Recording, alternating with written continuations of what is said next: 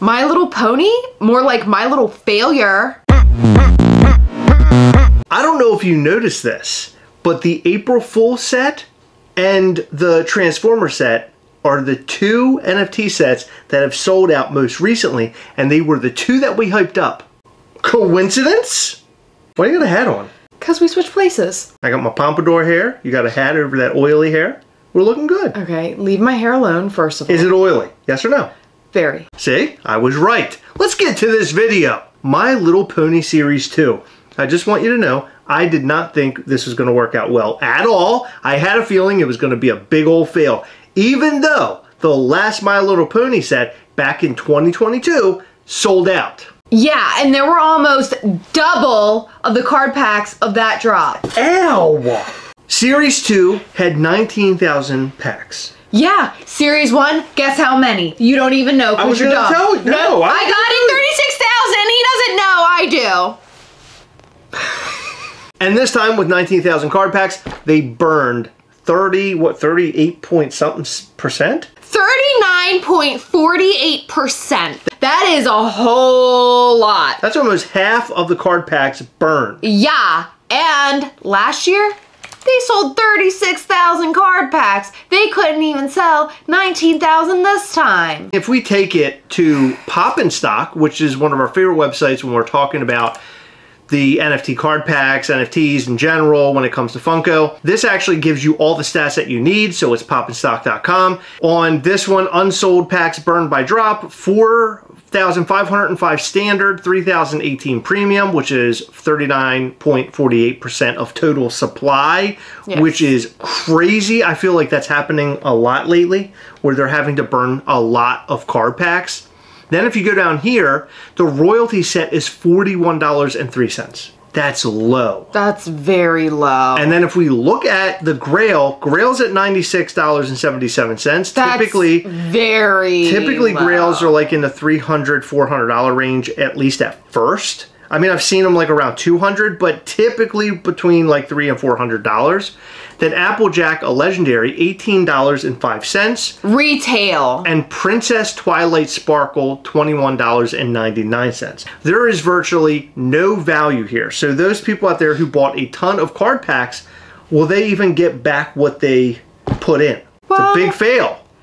If they're My Little Pony fans, maybe they'll get happiness. My Little Pony just needs to giddy up and get out of here because they're not selling. Did you just say giddy up and get out of here? Yeah, they're ponies, Heather. I really want to bully you right now. Most of the time you can find out how popular something is by looking at the amount of likes on what a Funko news source posts. And on this one by Dish Trackers, one of our friends that we always talk about, 159 total likes on this post saying that the queue is open.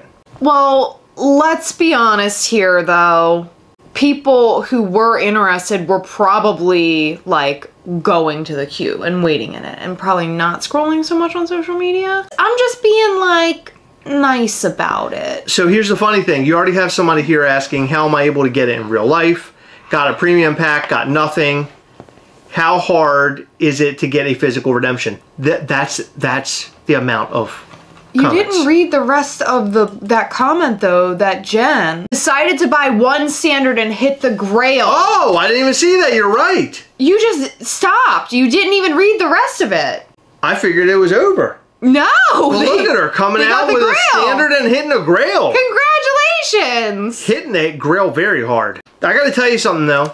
If we're going to sit here and talk about these ponies, they actually look good. That pony, fire emoji, fire emoji, fire emoji. That's a good Funko Pop. That's a good looking pony. Don't go ahead and say that. I like the orange eyelashes. That's what the bronies say. Please stop. I might get some orange eyelashes to try to seduce you. Yeah, it's not going to work. So then there's a post here that says the amount of packs that were burned.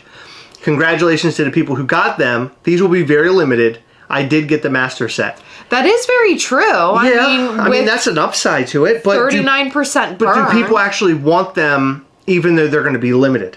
Right? Because if people weren't buying card packs, they weren't that popular, and they burned a ton, do people actually give a crap? you're right. The value does reflect how much these items are wanted.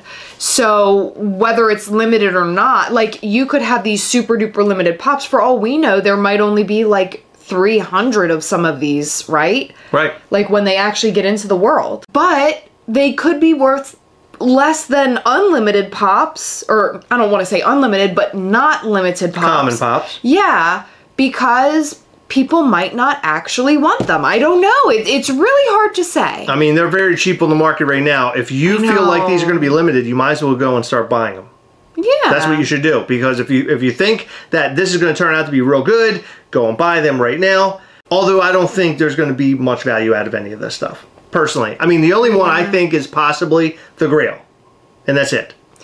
I really like the Daybreaker. Oh, great news. Fire, baby, fire. Burn, baby, burn.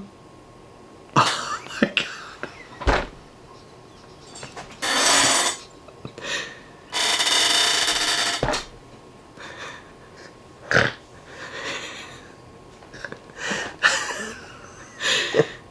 Can I not be in the video anymore? This is like yesterday when you messed up the really simple math and you had to restart the whole video. Something's going on with my brain. I don't know what it is.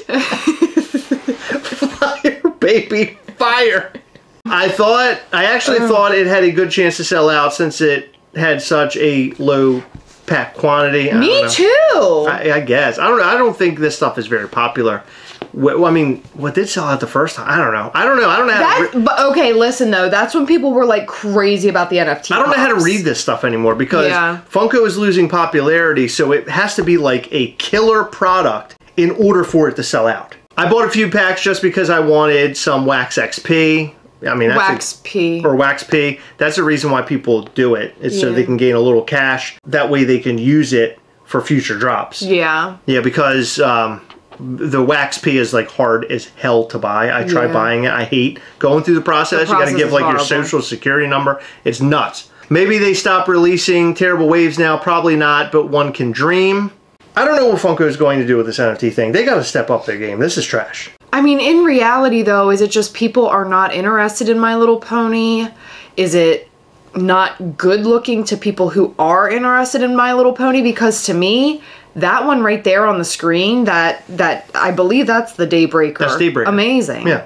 Yeah. I mean, it's a good looking piece. It is. But outside of that, like, are these, like, what people want? Have they done any of these before? I don't know. I don't know. I'm not a My Little Pony fan. Even the King Sombra is, like, kind of an interesting looking Funko Pop. It looks like if My Little Pony were a Transformer. Applejack and Princess Twilight Sparkle, I think they've already made those before, and they look sort of boring to me.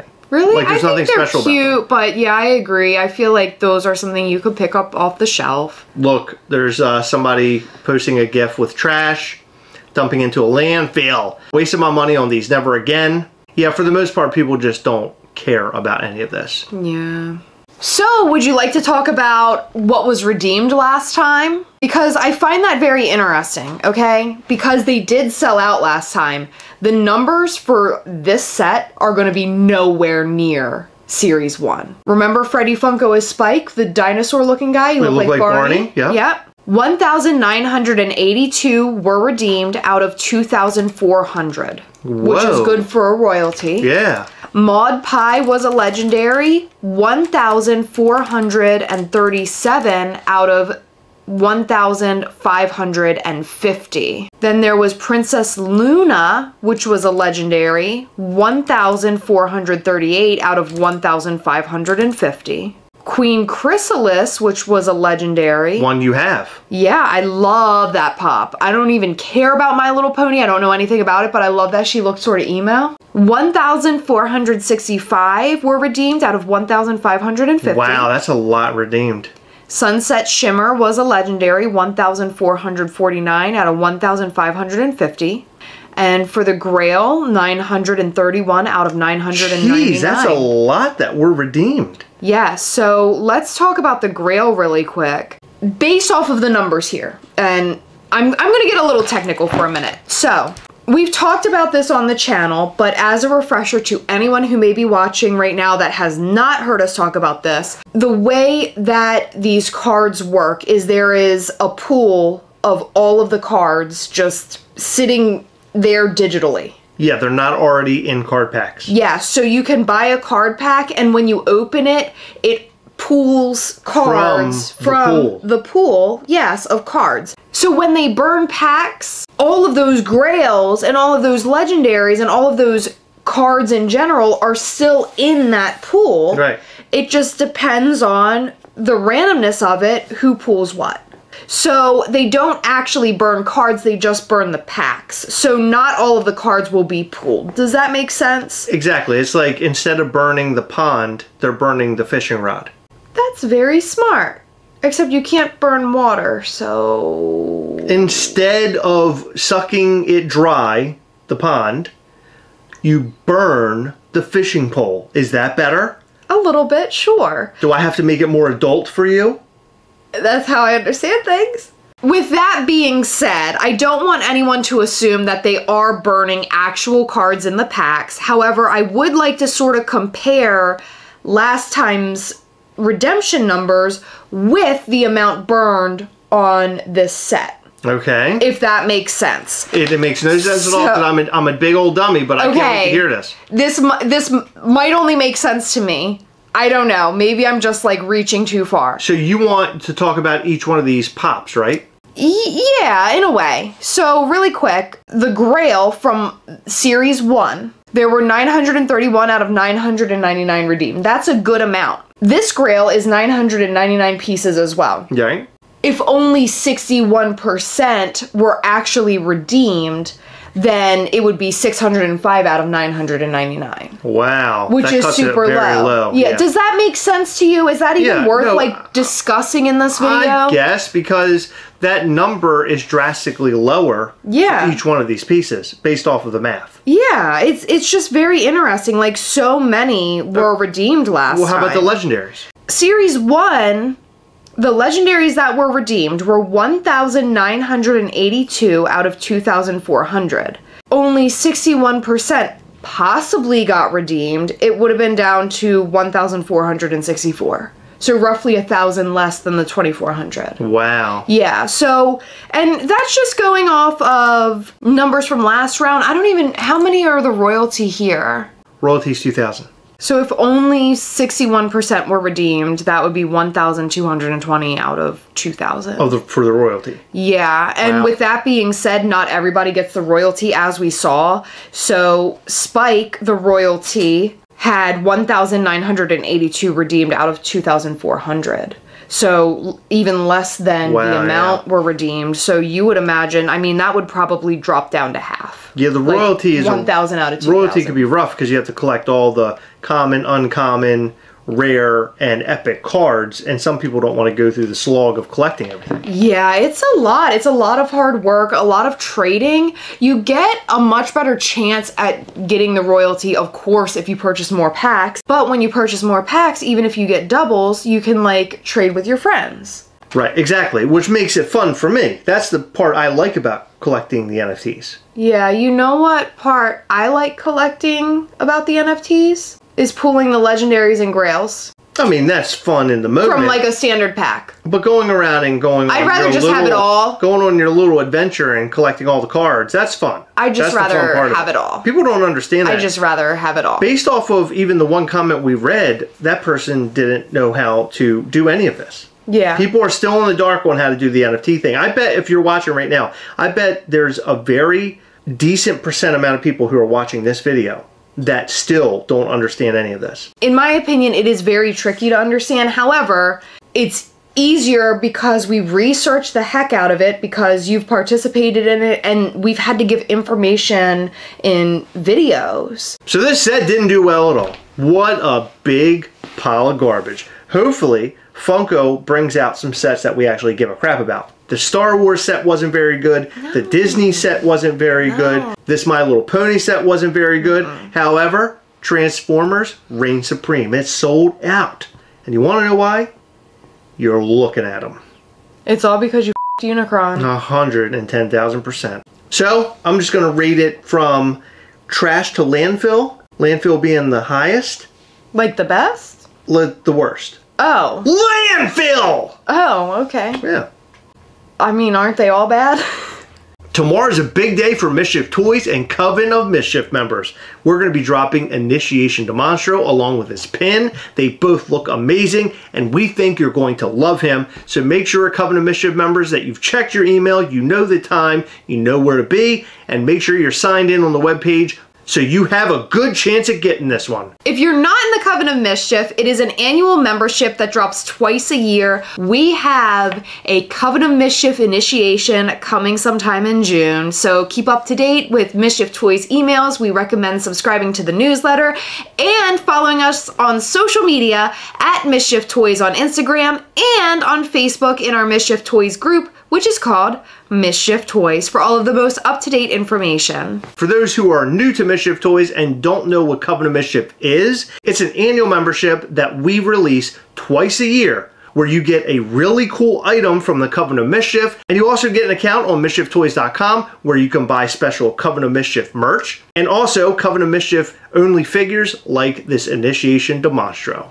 So make sure you check back with Mischief Toys around June of 2024. We'll have a brand new initiation from Coven of Mischief. Guys, let us know what you think about the My Little Pony thing and also Initiation DeMonstro. We want to hear all of your thoughts and more in the comment section down below. In every video, we like to shout out to some of our patrons from Patreon. In this video, we'd like to shout out to Heather Coy, Joe Grioli, Leslie, Fawaka, John Cunningham, Cody Laws, Matthew Watt, Sativa Shower, and Jeff Lopez. Thank you guys so much for your continued support. We appreciate all of our patrons. You guys are amazing.